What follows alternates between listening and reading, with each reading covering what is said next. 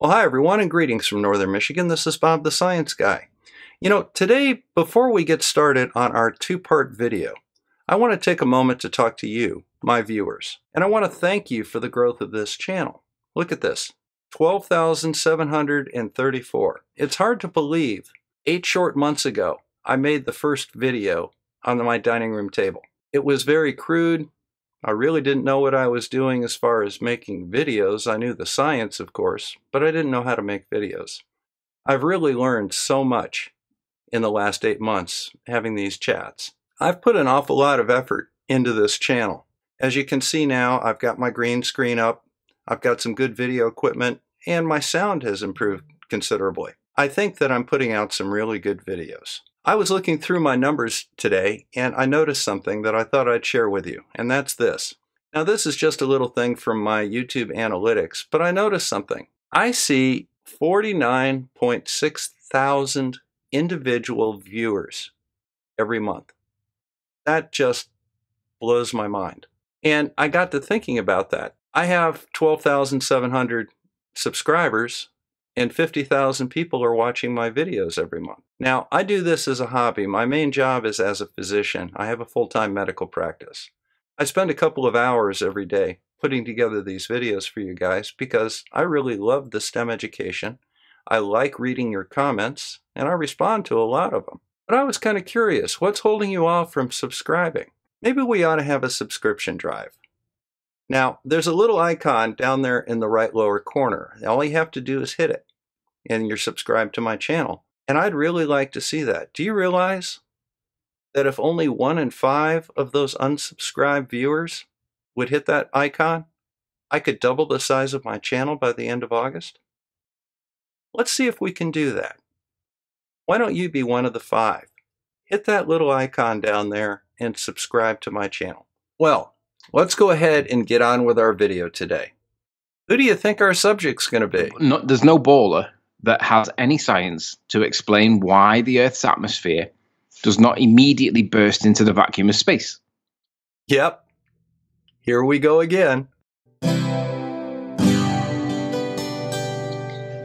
We do live in a pressurized environment of some kind. If we've got a gas pressure at 14.7 psi existing next to a vacuum of space at 10 to the minus 7 torr, without a membrane, that pressure immediately fills the vacuum of space. Now what I'm going to do is I'm going to let Anthony cook his chicken, and I'm going to just periodically interject. Now what he's doing right now is he's setting up this argument from personal incredulity. How can you possibly have this 14.7 psi pressure next to the 10 to the negative 17th or whatever he's talking about pressure of space, essentially zero? And he says that you have to have a membrane between the two, or else the pressure, 14.7 pounds, will immediately diffuse into the vacuum. Notice that he's first implying that the 14.7 pounds is right next to the vacuum. Second, he's using this elaborate 10 to the negative 17th number to try and impress you with how tiny this is. We're going to call it 0. That's fine with me. Fine with you? These ballers tell us that gravity is a thing. But I've recently realized that gravity is not a thing, and Einstein tells us it's not a thing. But everybody thinks that gravity is a force. Okay, so what he's doing here is 3 things. First, he refers to people that believe in reality as ballers. This is designed to reduce their credibility. Second, he says that he has this revelation from reading Einstein. Gravity is a thing. Well, according to him, gravity is not a thing, and he thinks Einstein somehow agrees with him. The third thing is, he switches gravity from being a thing to gravity being a force. Now, the reason that he's doing this is that gravity clearly is a thing. Einsteinian gravity is not a force, but it acts as a force in our world. So there is a force of gravity, which is something different than gravity in general. But we'll let him continue. So what I'm going to present to you today is that gravity is neither a force, nor is it even the current science. And I'm going to tell flat earthers that we need to be pushing the ballers to demonstrate the claims for gravity And I'm going to tell the ball earthers that none of you have got evidence to explain the atmosphere. And even if we consider gravity to be a force as per Fight the Flat Earth and George Musa, it doesn't explain the scenario that you have. We do have gas pressure. We breathe it, but we exist next to a sky vacuum. Now, as we listen to Anthony's presentation, I'd like you, the viewers, to consider something yourselves. His premise is that we cannot have 14.7 pounds next to a vacuum, because obviously the 14.7 pounds would quote unquote explode into the vacuum unless there was a membrane between them. Now, what's special about 14.7 pounds and 0 pounds? What would happen if you had 14.7 pounds up against 10 pounds of pressure? Would there not be movement of air? What about next to 5 pounds of pressure? Again, would there not be movement of air? So, we'll let him continue, but I want you thinking about what's special about 14.7 pounds versus 0 that's somehow different than 14.7 pounds versus 10 pounds. So the reason for the claim is that if you look at the Action Lab, and all they do is they get little water balloons, fill them with helium, and when they fill them with helium and then evacuate the chamber of its air, you'll notice that the balloons, initially, they float, but when you start removing the air, they appear to, well, grow. So when he first puts them in the small, then they're beginning to get bigger as he's removing the air. And then they get even bigger, but one of them appears to drop. And then eventually, the other one drops. Now this can comprehensively and fully be explained by relative density. Now this is a good example of how Sleeping Warrior misinterprets things because he doesn't understand them. What we're seeing here is an example of buoyancy, not just of density. Density is a property of matter. Buoyancy is a force. Now, what's happening is the same thing that's happening to these bowling balls, which were from another one of his films. A bowling ball has a certain size. According to Archimedes' principle, when you put an object in water, the buoyant force acting on that object equals the amount of volume the object is submerged in.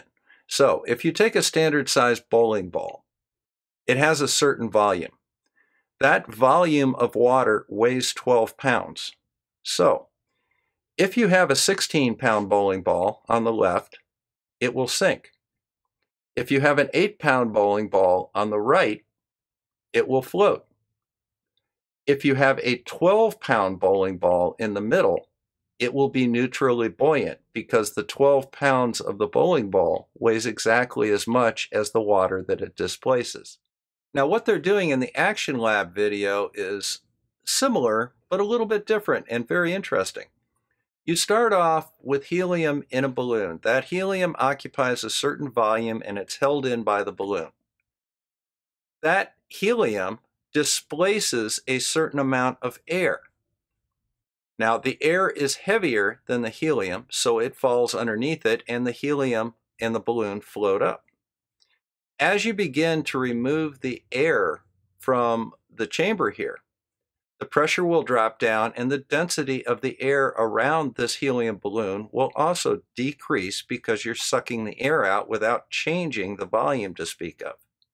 So there will be a point that the weight of the balloon and the helium in it over the volume of the balloon equals the amount of mass in that same volume of air. As a result, the balloon will hover because it's in balance with everything. As you continue to remove air from the vacuum chamber, the balloon will continue to get a little bit larger, but it's held in by the elastic rubber around it.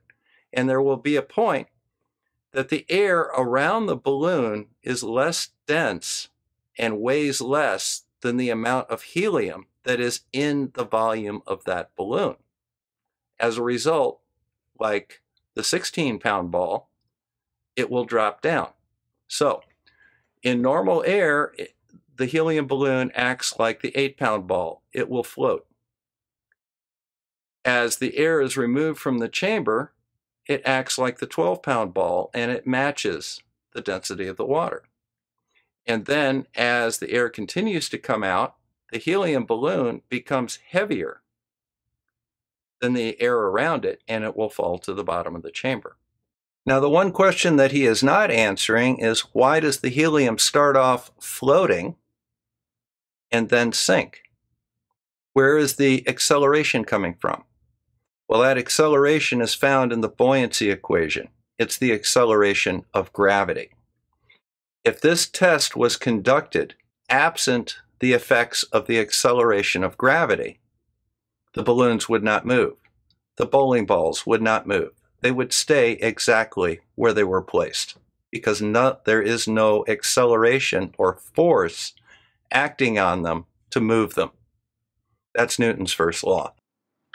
So what happens at this point is one of the balloons bursts, and when it bursts, it raises the question, well, what happens to the gas pressure that was in the balloon?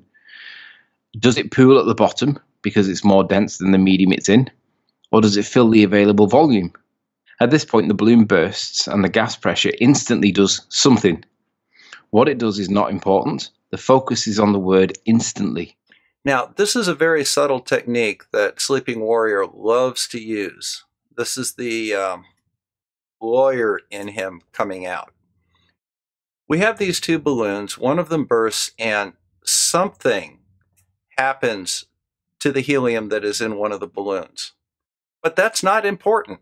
What is important is the fact that in the write-up, they use the word instantly.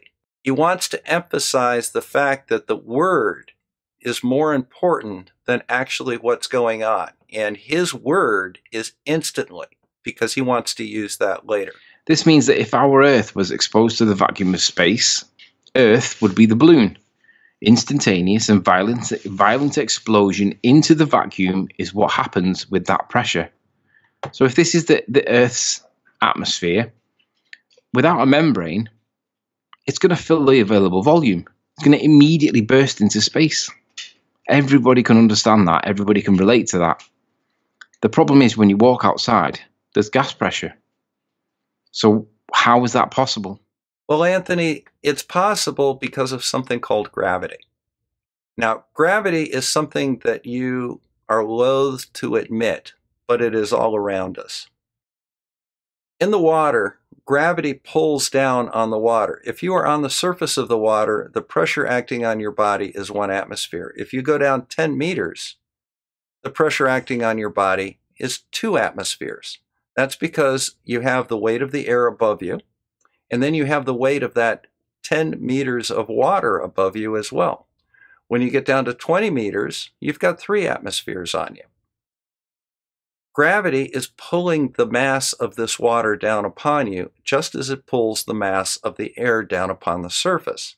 That's why, if we have 14.7 psi on the surface of the Earth at sea level, we may only have 5 psi at a mountaintop.